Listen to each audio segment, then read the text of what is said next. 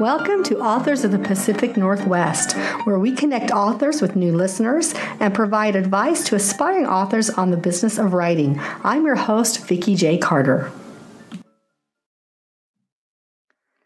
So hi there, podcast listeners. Thank you so much for coming back to the Authors of the Pacific Northwest. And I have the privilege of introducing you to Kathleen Valenti. So Kathleen, would you like to say hi to our listeners? Hello. Thank you so much for having me. Oh, I'm so excited to have you because you're writing some of my favorite stuff.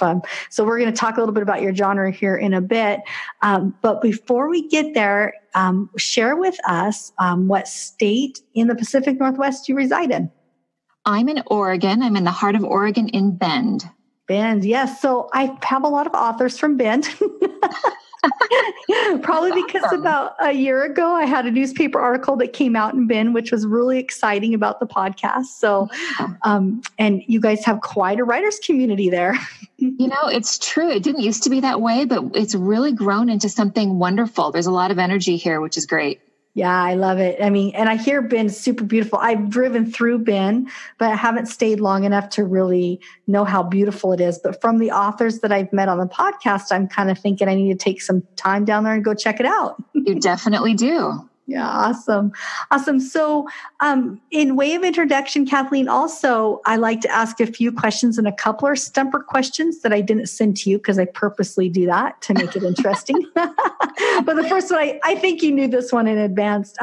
Talk a little bit about your background. I know that you have quite a writer history, but have you always been author? Do you have another job besides being an author, or did you? Yeah, that's such a great question. So I am a writer, not only as a novelist, but in my day job too. I'm a copywriter, which means I write ads for a living. And I've done that for 20-something years. Mm-hmm. And so I like to say when I'm not writing, I'm writing. It's like I'm always in that sandbox, nouns, verbs, adjectives, I'm there. Yeah. Yeah.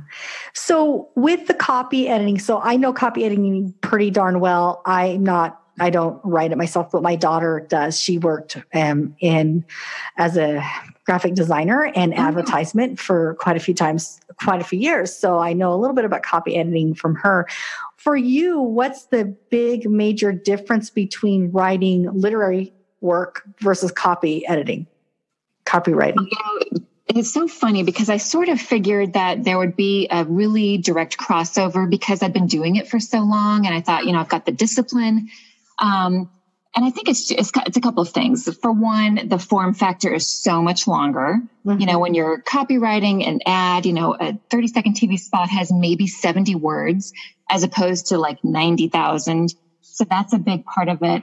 And also the thing I think was the biggest discovery was learning that there's a difference between good writing and good storytelling. And it's great when you have both. But I learned pretty early on that you cannot rely just on good writing. Like you can kind of do that with copywriting, but not so much with novel writing. You have to have, flesh and blood characters and interesting plot.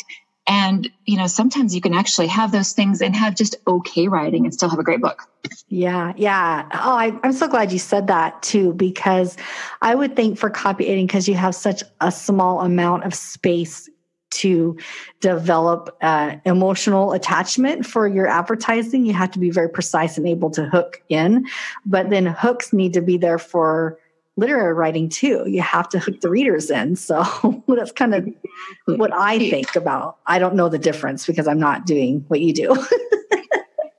Well, you nailed it. I mean, that's true. You have to have those hooks. And that does actually come in handy for novel writing too, because it's handy to have those hooks to start and end each chapter. So I've at least got that. The rest is, work in progress. Yeah. Yeah. Well, aren't we all? I'm just discovering. Yeah. None of us are there yet. Yes, for sure. Yeah.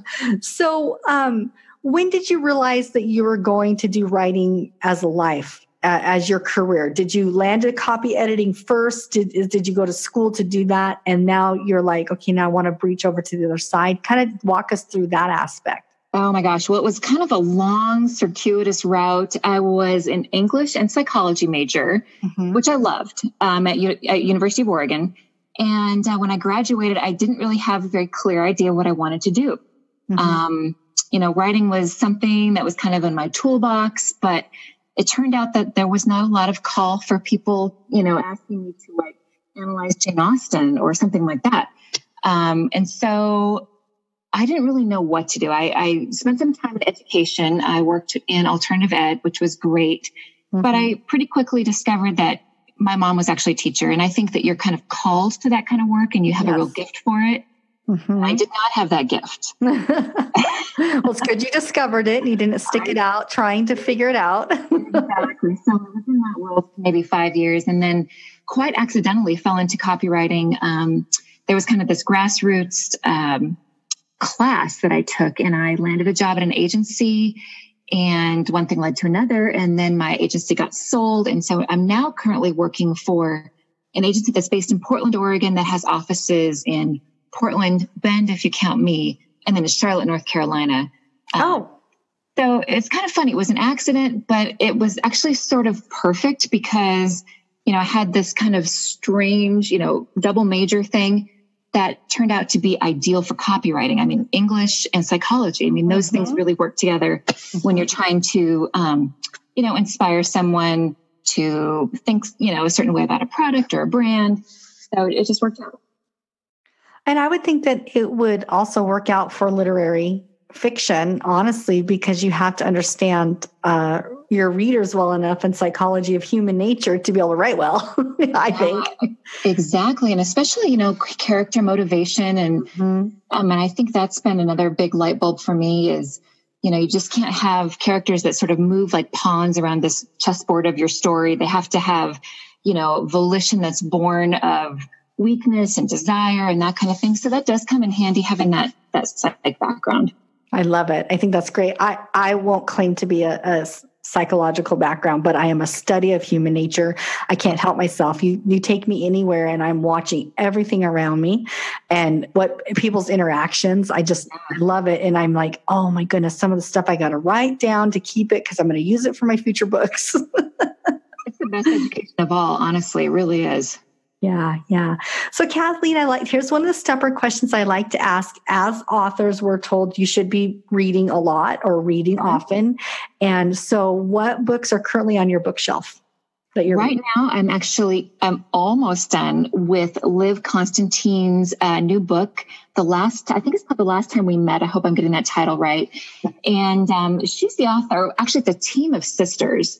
And they authored The Last Mrs. Parrish, which was a really big success. So it's been really fun to watch that career unfold and read this second book, which it's not part of a series, but it definitely has sort of a similar world. And that's been really fun. And oh my gosh, what else did I read recently? I'm a big, you can tell I'm just sort of in the mystery genre. I'm a big Ruth Ware fan. And I think The Turn of the Key is her next book that I have ready to roll as soon as this one's finished. So I've always got mystery or thriller or suspense. I get kind of stuck in my genre, but that's not where my passion is. Well, and I think all the advice that I've been given is to read in your genre for sure.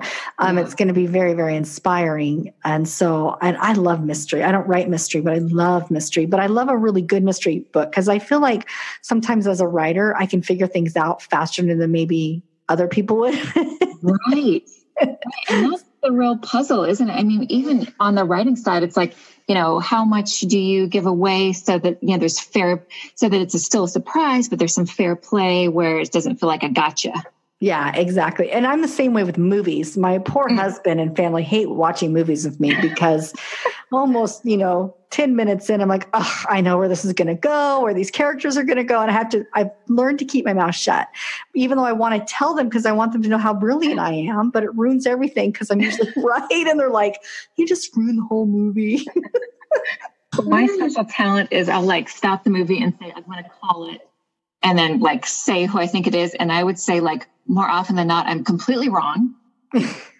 Everyone laughs at me. I love it. Well, I just trained myself to be quiet and just enjoy the movie. And when I am pleasantly surprised by a movie, that's the one I'm going to talk about for a long time afterwards. Oh yeah. Yeah. For sure. So you revealed your genre. So why don't we launch into that right now? Tell us, what your genre is and your book titles. And then we're going to talk a little bit about the writing process for you. Fantastic. Well, I write the Maggie O'Malley mystery series, and I would describe them as sort of medical mysteries. Not quite the Kay Scarpetta. She's in the world of the pharmacological world. Mm-hmm. So, kind of like light medical mystery and a little bit of thriller in it. There are 3 books so far in the series. The first book was called Protocol, and I was lucky enough to be nominated for 2 awards for that. The Agatha and the Left Coast Crime Lefty. So that was a huge honor. Congratulations. Thank you. And that was a really fun book. That was definitely a great learning book. The second book in the series is called 39 Winks. And I really enjoyed that book too. And then the third book came out this spring, and it's called As Directed. Oh, nice. And they're all in the same characters. So it's a series. Yeah. Same character, Maggie O'Malley and mm-hmm. company. Oh, fantastic. I own company. That's so smart to have company in there. Right. Maggie and friends. Yes. Because you never know who's going to pop up when you're writing these stories, who needs to be added in. Yes, that's the truth. Yeah. Well, let's talk a little bit about the writing process. Did you have an idea where these 3 books were going to go? Did you write one first and then the other 2 came along? Or do you have a series in your mind and you kind of know where each one of those books are going? Well, it's kind of funny. I call this my dirty little secret, but it's actually not so much a secret anymore. I actually wrote the first book, Protocol, as a standalone. Oh, okay. I know. Crazy. And it's about big pharma, and it definitely is more of a thriller. And I want it to be in that world because with a thriller, sometimes you have these, really high stakes, which often require sort of these larger than life characters and issues. And honestly, big pharma is really fertile ground. Mm-hmm. Oh, yes. It especially affects all of our lives. I mean, something like 75% of us take medication. So there's, we're all, or many of us, I should say, are affected by pharmaceuticals. Mm-hmm. Mm-hmm. Yeah. Well, kind of the long story short is that I had this prospective publisher, and they said they loved the book and they loved the characters so much they wanted to make a series. And I was like, oh my gosh, that's such great news. But oh my gosh, that's not what I was thinking. Yeah. And so there was a moment of panic, like, oh no, this is going to be a series. How will I do that? But they said, hey, we know you can do it. We think that this character is good for the long haul. And so I think they were right. We launched the first book, and then the second book was sort of the proving grounds to see if I can turn the standalone into a series. And it required a little bit of a tweak to Maggie's career path. Mm-hmm. That actually has turned out to be really interesting, kind of a really fun part of it, just to see her grow and change, just like we all do in real life. I think that's so absolutely exciting that you had a standalone book and didn't really have in your mind it being a series, but a publisher was like, we want this and we want it as a series. That is, I feel like that would be an author's dream, but I can understand there's a lot of pressure there. Exactly. It's like, and a big learning curve. I mean, since my background is advertising, it's a blessing in some ways because I write about a lot of diverse topics. So I'm used to doing that. But, writing Protocol and learning about how drugs are brought to market required a lot of research. And I'm lucky enough to have a friend who's actually in big pharma. That's a really important resource. But then I realized I'm going to be tapping these people, this friend and then doctor friends for a long time if I'm writing this series. Yeah. Well, the beautiful thing about friends and research is that we can tell them we've created something in the book that was a part of them. Yes, exactly. That's beautifully said. We get to immortalize them in a legacy. So most people are pretty okay with that. Yeah, very true. Yeah. How exciting. So let's jump into the publication process or journey for you. Did you decide that you were going to go independent publishing? Were you looking for an agent and it went to a publishing house? How did that work out for you? Yeah, what's so great about the publishing world these days is that there are so many avenues and they're all wonderful. Mm-hmm. And I decided that I wanted to do kind of the traditional route, which meant getting an agent. Mm-hmm. And that proved to be, I think, honestly, the most difficult part. it's a querying process where you sort of tell the premise of your book and see if agents are interested. And the rejection rate among agents is something like 99%. Yeah, it can be terrifying, honestly. Yeah. One thing that was, I think, a saving grace is that because I'm in advertising and I write for a living, I'm used to having people comment on my work. Yeah. So when I would receive comments or rejection, I was able to kind of take it in stride and not be completely crushed, which I think is good. Yes. Mm-hmm. But I just stayed the course and I found a wonderful agent and, got some interest from a variety of publishers. And we went with a wonderful independent publisher called Henry Press. Mm-hmm. And they do a lot of mystery and some, sort of women's fiction as well. Most of their mystery is more cozy mystery, which is, a little bit kinder, gentler, no cursing, violence pretty much off the page. So mine is not quite a cozy, it's quite for this parameters, but it's cozy-ish. And it has some of those traits, but it's a little bit out of the box for them, which was great that they took that chance on me. Yeah. And then they wanted to expand it. So that's super exciting. Yeah. And they've just been wonderful. So yeah, I mean, really very much a happily ever after with the agent and with the publisher. It's been great. Oh, I'd love to hear that story because I don't always hear that story. I've interviewed, I'm going on 60, 70, 80 authors. I mean, I've interviewed a lot of authors, haven't put all of them out in publication, but I did it for the whole purpose of me learning this, what's out there now. I don't always hear that fabulous story with agents. It's nice when it happens. Yeah, exactly. So give us a tip about what you learned about looking for an agent. What's a good tip you can share with us? Well, there were a couple things that were helpful. There are a lot of resources out there. Writer's Digest, I think is a wonderful resource. Their online community. They've got new agents profiled, and those are oftentimes good people to query because they're looking to build their client list. There's also something called a query tracker, and that's also a great resource. And so, those are kind of like the mechanics of it. And then when you get into the actual querying process, I would just say, make sure you're following the directions and also be mindful that sometimes it's, about what the agent is looking for his or her list. And sometimes it's about the readiness of the book as well. Because I'll say with Protocol, I had a lot of, we really love this book. We love the characters. We love the premise, but it's not quite there. So I think being open to the idea that you might have to work on your manuscript a little bit more to get it ready to go to market, because that's really what they want is important. And just that stick-to-itiveness, especially since you might, there's going to be rejection along the way. I think very few people are going to get that agent or right out of the gate. I mean, it happens, but I think it's probably pretty rare. Yeah, I think it's rare too. And it, from what I've heard, I haven't had my own experience because I'm still on the fence of what I'm going to do.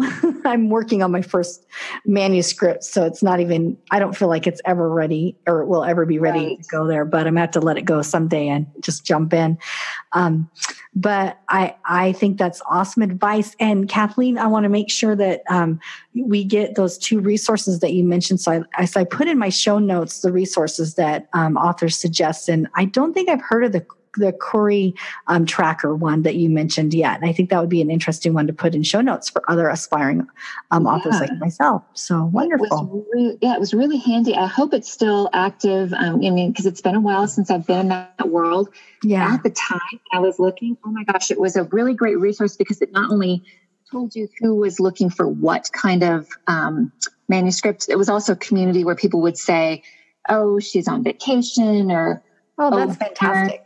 And we could support each other too. So it was just a really nice, there's other communities like that too, but that's just the one that's top of mind. Well, listeners, we'll see if we can find it. And if it's available, we'll make sure that it's in my show notes because I'm going to look at it myself. I'm curious. Yeah, nice. Yeah. So talk about support groups. When you had that manuscript before you found your agent, you thought it was going to be a standalone book prior to, looking for agent, or currently now as you're writing, the other novels, what kind of support groups do you have? Do you participate in associations or online support groups?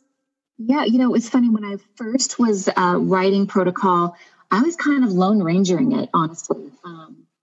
And looking back, I think I missed a lot of great opportunities because I'm now tied into this wonderful community. And I don't know if it's just crime fiction. It's probably not. It's probably writing in general. But honestly, they're the most supportive, wonderful group of people. It's so funny because we, talk about these horrible crimes and ways to off each other. But I mean, they're just wonderful. So yeah, I belong to Sisters in Crime. Oh, which cool name. Yeah, they are great. Highly, highly recommend. It's a national organization. They have chapters, at the state and city level, and they're great. They have online resources as well.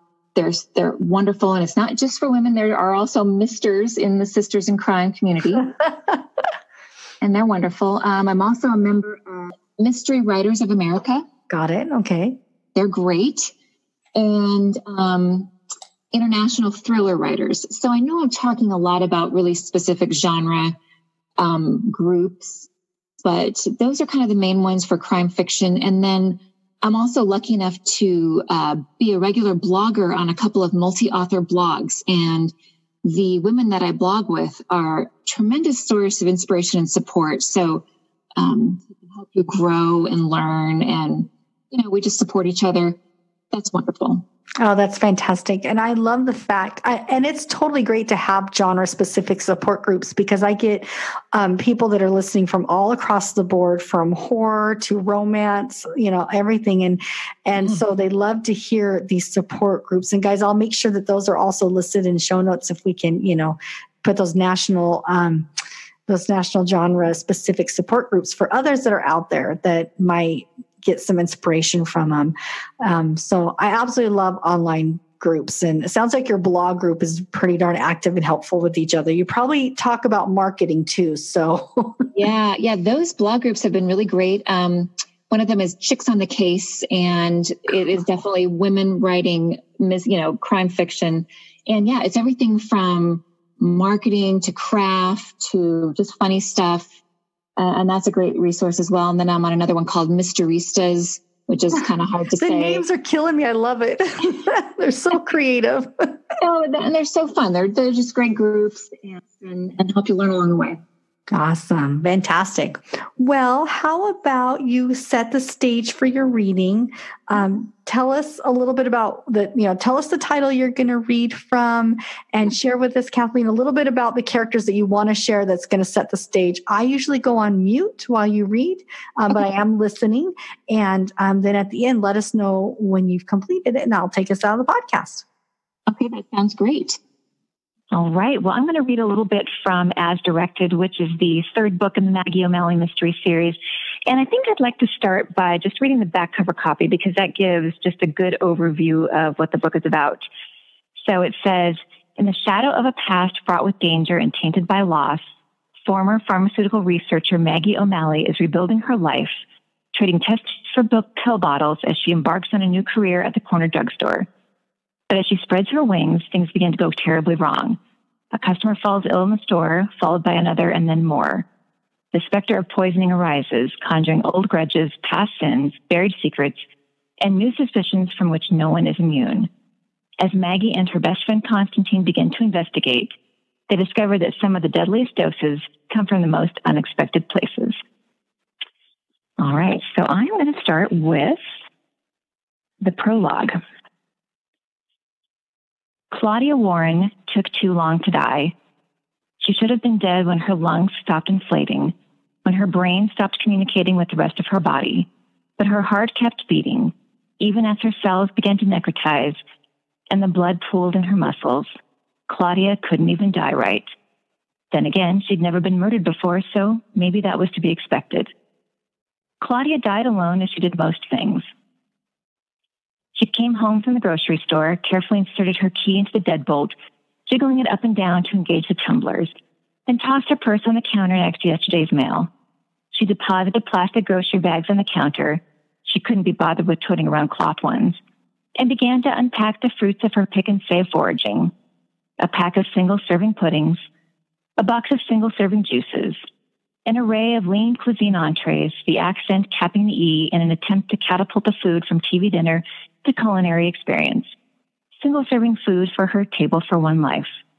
Not that she minded living alone. She relished it. She had her rescue cat, Todd, a fat tabby who bumped her chin with his head when she bent to fill his dish, and her work as an advertising account exec, which followed her home every night like a stalker. Human beings, she found them overrated. They were too critical of her missteps, too overbearing in their suggestions, too there. And yet the moment she knew something was wrong, very wrong, she had a sudden and intense urging for that there-ness. Her cheating ex-husband, her meddling mother, the woman next door who pilfered coupons from her mailbox, it didn't matter. She would have taken any of them. She needed help. She needed someone there. She needed someone to stop her heart from stopping. Think. Claudia tried to cogitate her way into living, to assign reason for her certainty that she would die before next week's work trip to Tobago, where she'd smile and nod and pretend to be interested in her client's plans for a new beachside resort. Claudia's head exploded in a blinding streak of agony. She put her hands to her temples and dropped a magnum bottle of Pinot Grigio, the only supersized indulgence she allowed herself, and staggered against the counter.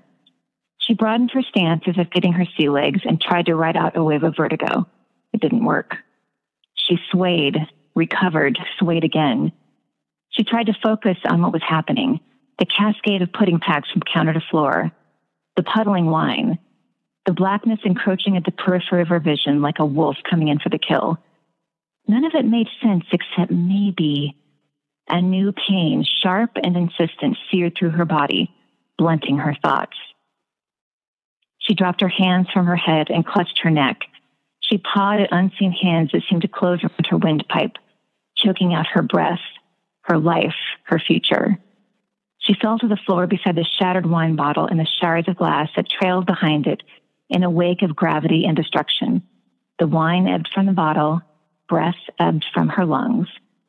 Todd nosed Claudia's cheek, his whiskers tickling skin that had already begun to turn ruddy with hypoxia. He bumped her chin. Claudia's head flopped like a doll's. He bumped her again and entreated a move or perhaps cat CPR. Claudia's head lolled again, eyes fixed on the tiny spider webs that her feather duster had missed. Claudia's vision darkened. Her lungs, burned clean of oxygen, throbbed. Then everything stilled. Her heart, her mind, even Todd the cat. Claudia finally succeeded in dying. Chapter 1. Maggie straightened her lab coat and examined her reflection in the glass of the medical-grade refrigerator. The new overhead bulbs had turned her skin sallow and transformed her teeth into a shade she imagined could only be called Beaver Denton.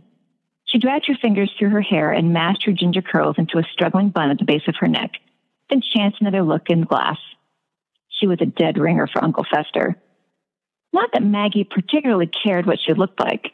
She was more interested in action rather than ornament, what she could do over how she appeared. But still, it was her second day as a bona fide pharmacy tech rather than an intern. She had her preliminary license. She'd begun studying for the state exam.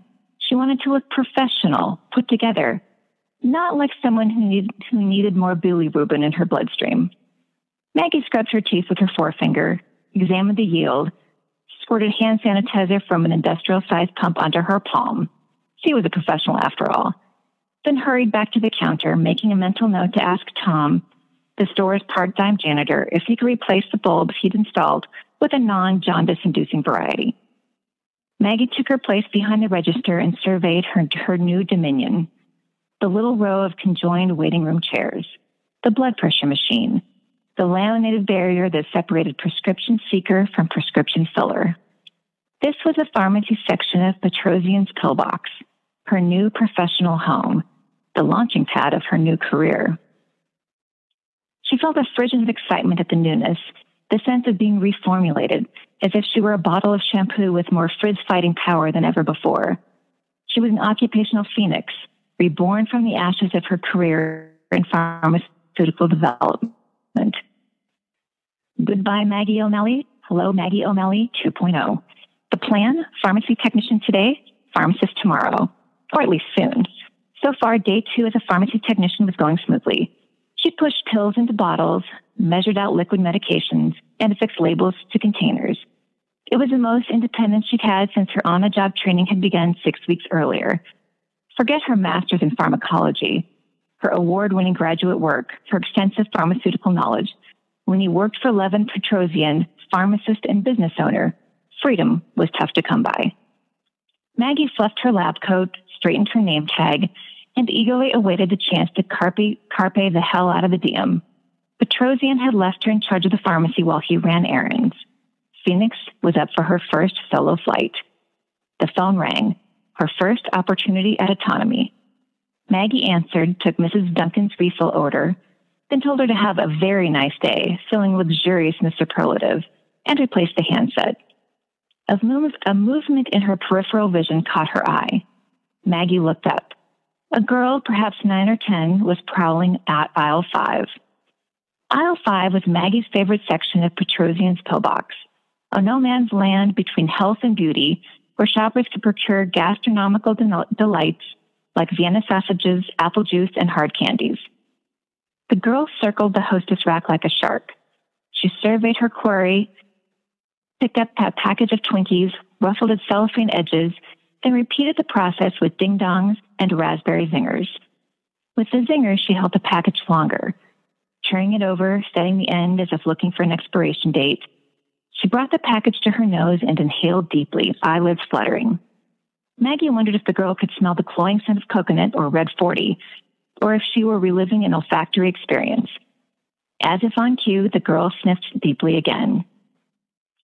She looked over the shoulder of her stained Viking sweatshirt and licked her lips. Then she curled her fingers around the package and slipped the zingers into her pocket. Maggie breathed in sharply. Shoplifter. Before Maggie's mind could tell her body what to do, the girl was in motion, feigning interest in other snack cakes, mulling mini muffins, fingering palm-sized fruit pies, sauntering to the front of the store, one tattered sneaker in front of the other in a silent tightrope walk. The girl reached the door and pulled. The overhead bell pealed once, an alarm rather than an adieu. The girl looked up sharply. So did the woman at Register 1. Not just any woman, Francine. As far as Maggie could tell, Francine specialized in being annoyed. Ask her where to find the heating pads, annoyed. Ask for paper instead of plastic, annoyed. Answer no problem instead of you're welcome, annoyed. Francine slit her eyes and put red-tipped fingers against bony hips. Excuse me, she called. The girl froze. Excuse me, Francine repeated. Where do you think you're going? The girl turned.